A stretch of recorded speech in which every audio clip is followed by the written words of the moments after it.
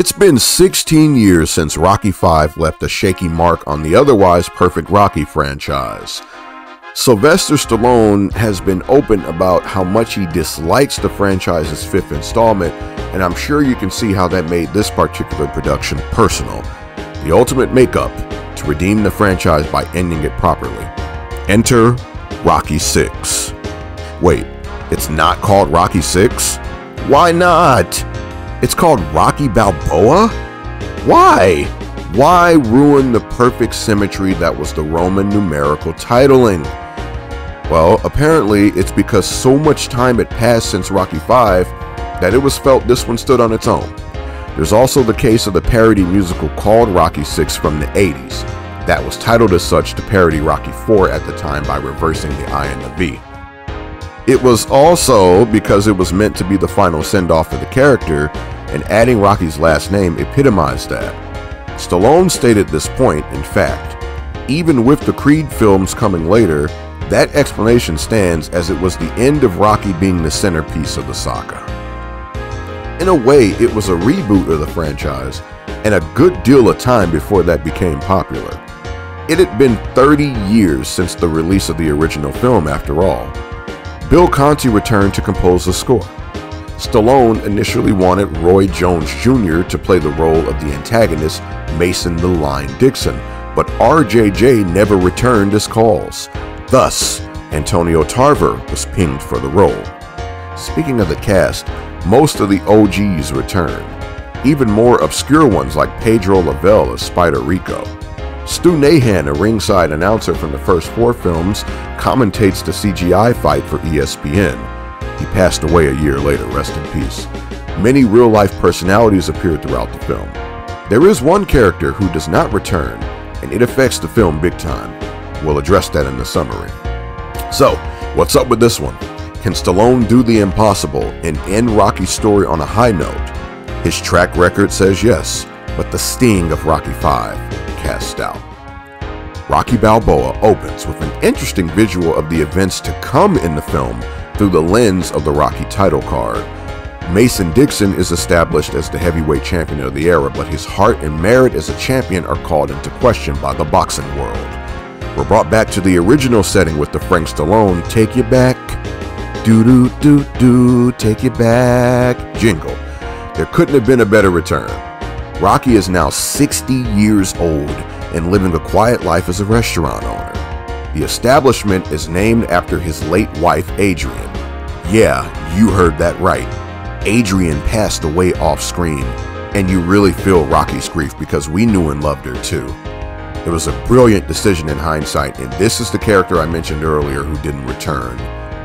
Rocky's battles include the grief of having lost Adrian in a strained relationship with his now adult son, who is no longer played by Sage Stallone. Paulie is guilt-ridden over how he treated Adrian and hates how Rocky is living backwards.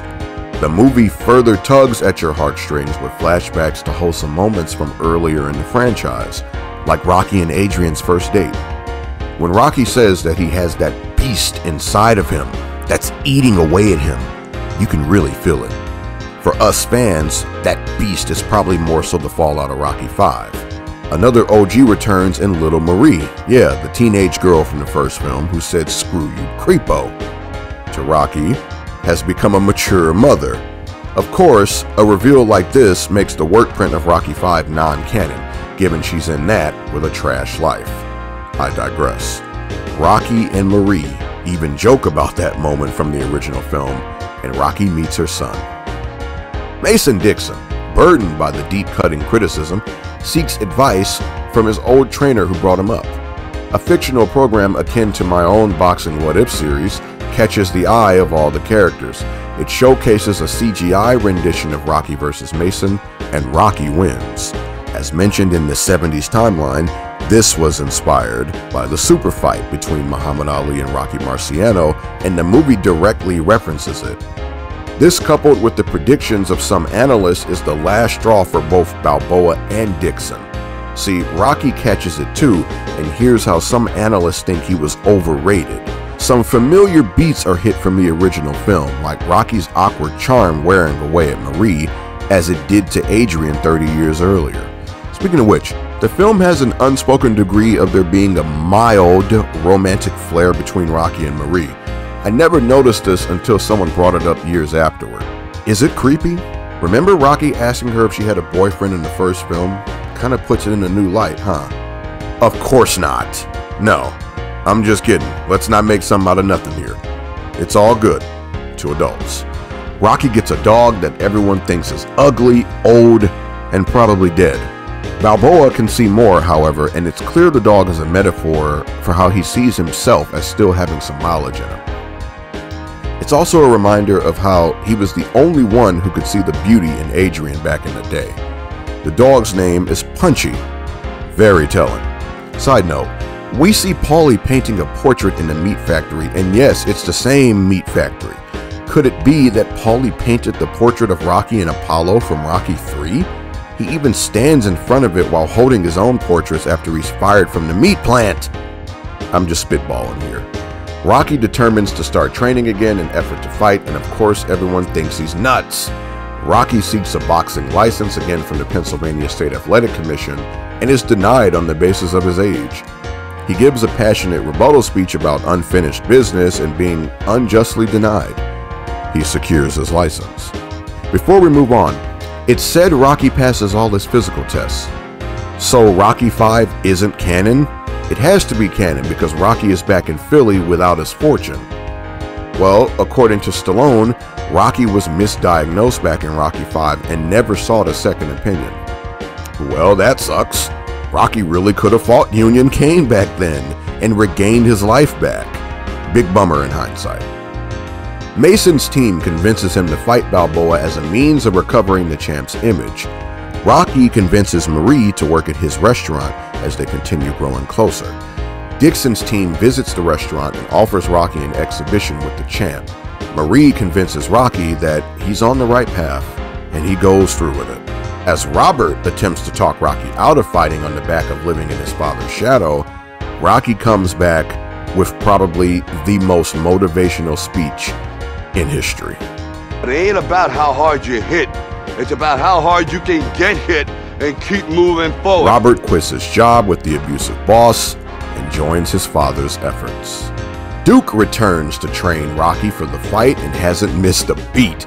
The obligatory training montage ensues, and it too has not missed a beat in the years the franchise has been dormant. Rocky even drinks eggs and hits the slabs of meat again. It ends with him climbing those same steps where it all began, and in the snow this time at that. Bit of a fusion of Rocky 1, 2, and 4. At the pre-fight, Mason pulls Rocky aside and tells him he'll take care of him, but if Rocky goes off script and hurts him, he'll get him out of there. Rocky doesn't back down. Marie visits Rocky to give him a picture of Adrian to keep him safe and gives him a kiss. The HBO coverage of the fight does well to make this all feel like a real pay-per-view from the 2000s. Mason gets into it with Mike Tyson at ringside before the bout. Good to see the recently retired Iron Mike. As for the fight, it's awesome. Michael Buffer's announcing really gets you pumped and ready. Let's get ready to rumble! If old George Foreman shocked the world with one punch, why can't old Rocky Balboa? Despite being outclassed, Rocky continues to take it to the champ. His training for power pays its dividends as Mason reflects on Rocky having bricks in his gloves. Dixon tastes the canvas after an assault from Rocky on the back of the champ, breaking his hand. The montage of the fight feels like a fusion of one from Rocky 2 and 3 with Rocky 4. Maybe the fight is as good as it is because they got some real hits in there. I think Tarver actually knocked Stallone out during the filming. We even get some flashback images of Adrian at ringside and Mickey in Rocky's corner. Rocky makes it to the final round against all odds. Again. He survives a knockdown that, now that I'm paying attention to, reminds me of the revision to Rocky 4 he made in the director's cut where he tells himself to breathe while down.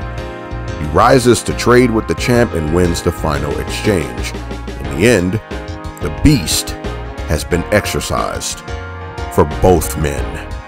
Rocky has finished his business, and Mason has bounced back. Mason wins by split decision, just as Apollo did 30 years earlier. However, again, the result is irrelevant. It was about going the distance one last time and putting all demons to rest. Rocky visits Adrian's grave to give her the good news and tell her, "Yo, Adrian, we did it." Rocky walks off, out of focus in the background from the flowers on the grave, and fades out. The character has been given his flowers and properly retired.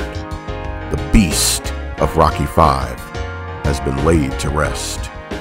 The credits include fans climbing the Rocky steps, something Stallone included by request.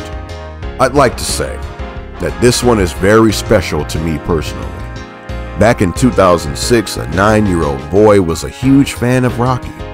He'd seen the first 5 films and was blown away by the news that he would get to see a Rocky film in the theater. He begged his parents to get him all 5 films on DVD so he could binge watch them at will, and not just when they came on TV. That same boy had been mystified by Rocky IV at his grandma's house, as was mentioned in the 80s timeline. Of course, the boy is me. I remember going to see Rocky Balboa after watching all 5 films beforehand. I was fortunate to be on Christmas break at the time, so no homework or school night to screw me out of my destiny. We went to the theater as a family, and it was awesome. My parents enjoyed the nostalgia that came from the callbacks, but also embraced how well the movie stood on its own. So did I. I remember the sound booming in the theater and the movie looking so new and crisp in comparison to the first 5. Everything was on point. It was my moment to enjoy a great franchise I would have been otherwise born too late to enjoy on the big screen. As soon as the movie hit home media, we picked up the DVD, and I still have that copy some 17 years later. It wasn't the sequel we necessarily needed or even deserved, but damn am I proud of Sly for putting a last dance together for his magnum opus. It was the perfect send-off, and the existence of the Creed spin-offs somehow doesn't diminish it. In fact, they add to it. Rocky Balboa did the impossible and knocked everything out of the park. 16 years well worth the wait, and the cloud of Rocky V has been banished. Though again, I will say that the work print of Rocky V may be on par with the rest of the franchise. Give it a watch. As far as Rocky Balboa goes, it truly ain't over till it's over. You should be used to hearing that by now. The 2000s seems to bleed and breathe this.